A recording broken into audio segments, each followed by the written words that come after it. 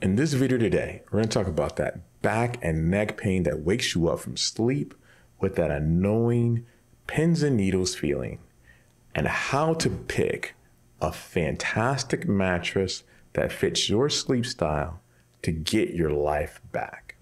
Stay tuned. Dr. Orlando Landrum, a Harvard and Cornell trained MD who specializes in interventional pain, regenerative medicine, and neuromodulation techniques. I've helped thousands of patients be able to get their lives back and eliminate their pain. So for those people that have back pain, finding a mattress is integral to being able to lead a successful life. So what are some of the myths? Some of the myths are the right bed will fix all your back pain, that all beds are the same, and that how you sleep does not affect your pain. All of those things are completely false. The right bed is not going to make everything go away. It's not going to make your disc bulge better. It's not going to make sciatica or radicular symptoms in your neck where it goes down your arm and you have pins and needles automatically better. Not all beds are the same, and how you sleep, whether you sleep on your stomach, whether you sleep on your back, whether you sleep on your side, it makes a difference. So sometimes people say, well, you know what? If you put a trowel of plywood between the mattress and the box spring, it'll increase firmness and you'll be better. Or if you put egg crate foam on the top, it'll decrease pressure points. And some of those things are true. But why are we making different workarounds and fixes when we should be picking a good mattress from the beginning to give us better pain control? So we're going to talk a little bit about types of mattresses: inner spring, pocket coils, latex, memory foam. And we're going to give you a video that can get down and dirty and give you a quick analysis of what that entails. So we're going to give you a quick down and dirty that's going to talk about mattress types, pros and cons, what are the different types, and why you should pick one versus the other. So the different types are everything from inner spring to pocket coils to memory foam to latex. So inner spring is an old school example. It's connected coils all together, good support, but connection from one side to the other that causes bounce. The second is pocket coils, which are same type of design, good support for stomach and back sleepers, and better independence from one side to the other. And the final is latex and memory foam, which are great for pressure point support, good for side sleepers. So now that you have an idea about different types of mattresses, now we're going to talk about why does this all matter, which is sometimes left out when you look at mattress reviews. This is going to give you an idea about where is the connection between picking a mattress as well as how it affects your pain. So when you look at kind of a spine model, we can see that there's cervical vertebrae, there's thoracic vertebrae, and it comes all the way down to the aspect of the pelvis. There should be natural curves that are present when you take a look at the spine. When those curves aren't right, as you can see in that picture there, just right, too firm, too soft, it can lead to a whole host of things. When we talk to some docs, we talk about just the alignment of the spine. But the reason why it's important is because it can cause compression of nerve roots and the exiting nerve roots where nerves come out from the holes. It can cause compression of the joints and cause compression of vascular structures. And those things are critically important in terms of being able to have good rest and good pain relief. So when we talk about a stomach sleeper, what is the issue? The issue is that you're placing an increased curve in your low back and probably an increased curve in your neck. So those things have consequences. It can be somewhat helpful for degenerative disc disease for a number of reasons, but the things that you really want to do is decrease those curves. And you can decrease those curves by having a firm mattress that provides support, or by placing a pillow at your pelvis to be able to decrease some of that curvature, which is accentuated, causing compression of nerve roots and increased extension of lumbar spinal joints, facet joints, zygapophyseal joints, to use a fancy term. And those are things that we want to decrease so that we don't have that soreness when we wake up in the morning. Back sleepers.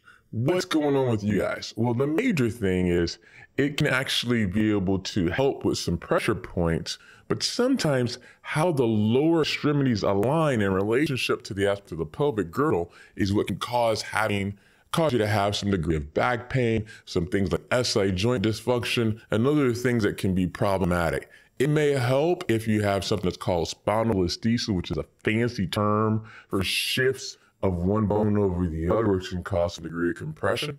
If you can do back sleeping, it's one of the recommended positions, but not everybody can pull that off. Number 3 is side sleeping.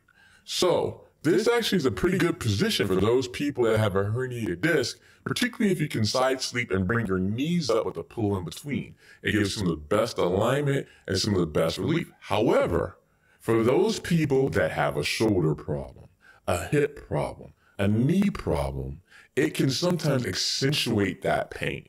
And what we need to do is find ways to be able to make that better and find mattresses that are tuned to our bodies appropriately. So this is where we kind of really have the rubber meet the road and start talking about mattresses and how they can be able to provide some degree of benefit. So the first bed we're going to talk about is the Wink bed. Fantastic bed, number 10 on our list. It's great for those individuals who are a little bit bigger. It has different formulations from softer to luxury firm to firm. It's a combination of traditional coils and micro coils. It has an inner spring component like you learned about in the video. It has a soft pillow top. It's great for those people who are back sleepers and those who are stomach sleepers. Number 9 is purple. If you see any type of mattress shopping online, you'll come across it. It's one of the most popular beds that talks about having multiple layers of foam and this really new classic top layer that's a hyperelastic polymer that basically is a grid format that allows for pressure point relief. Great bed for those who are side sleepers. Casper. It's a mixture of latex and memory foam and other types of foam. It provides this aspect of a highly targeted support system that really has less firmness at the shoulders and the head, more firmness in the areas of the trunk, a little bit less in the aspect of the legs. It's endorsed by the American Chiropractic Association. It gives good alignment in different areas. It's great for all different types of sleepers. Good for side sleepers, good for back sleepers, good bed. Number 7 is Brooklyn bedding. It is a combination of pocketed coils. It has a mixture of foam on top. It doesn't have a lot of motion transfer, so it doesn't affect someone's partner who's sleeping next to them. Really good bed, great for stomach sleepers. Another one on the list that's phenomenal. Number 6 is a level sleep bed. It's great for pressure point relief, which is really good for those individuals who are side sleepers. So they should take a look into this bed. It may not have enough support for some individuals who are stomach sleepers. Number 5 is Sleep Number. So you see this advertised incredibly frequently, where it's an adjustable control, particularly on one side versus the other, but not necessarily zone based off of head, neck, trunk, and body parts that are as you go lower into the aspect of the individual person. One of the major challenges that I've had in terms of some degrees of reviews is that it's sometimes difficult to find sheets that can fit this bed. And sometimes the air levels don't change as dramatically as what has been purported. Number 4 is Dream Cloud. It is a bed that has great pressure point control. Hence, the moniker is great for side sleepers. One of the other cool things about it is that you can buy and you can be able to pay over a period of time. It's medium soft, so it may not be all that best recommendation for stomach sleepers, but a phenomenal bed with a multi composition that are layers throughout. Number 3 is the Helix Sleep Mattress. Now, the cool thing about this mattress is that prior to purchase, it's fully customizable. You take a sleep quiz. It talks about position, what's your body mass index, what's your height, your weight, your size, all those type of things, what you sleep on in terms of your side, your back, your stomach. And this bed is a mixture of foam and coils that's designed specifically for you. It's great for back and stomach sleepers. It can help be able to decrease pain. So those beds from 3 to 10 are phenomenal beds that you can be able to purchase. As we start getting into 2 and 1, These beds are more expensive, but they can be helpful for those individuals who have significant pain. And when you average it out over the lifetime of the bed, very well may be worth it.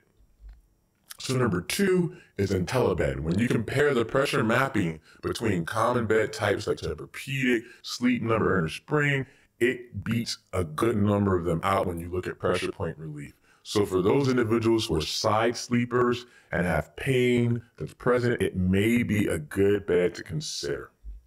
Number 1 is Rest Bed. It's a fancy bed, make no mistake about it. It has the ability not only to be able to control the side, meaning you on one side, your partner on the other, but individual zones within each person's area of the bed. So your head, your neck, your shoulders. Why is this of value? Because as many of my patients know, their pain changes, sometimes from day to day, sometimes from week to week, and what felt good one day doesn't necessarily feel good the second day. The downside is it's an expensive bed. However, that expense, when it's compared to other treatment options out there, it may very well be worth it. If you like this video, please hit the subscribe button and also give us a comment on the question of the day. Continue to look out for other videos that really help empower patients and give understanding about technology and treatment options that help patients get their lives back and be able to eliminate their pain. Thank you so much and have a great day.